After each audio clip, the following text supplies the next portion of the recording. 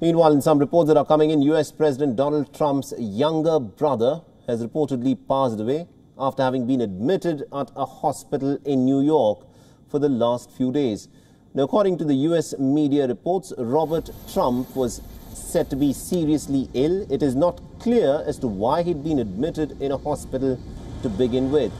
Now, the White House has also so far not released any statement about the condition of the president's younger brother.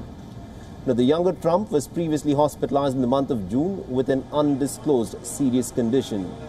Now, Robert Trump was born way back in the year 1948 and was one of the 4 siblings of President Trump. The 72-year-old used to look after the Trump property empire's real estate investments. Now, President Trump was even seen visiting him on Friday in an impromptu stop at New York. Now, the US president was seen spending nearly about 45 minutes with his younger brother.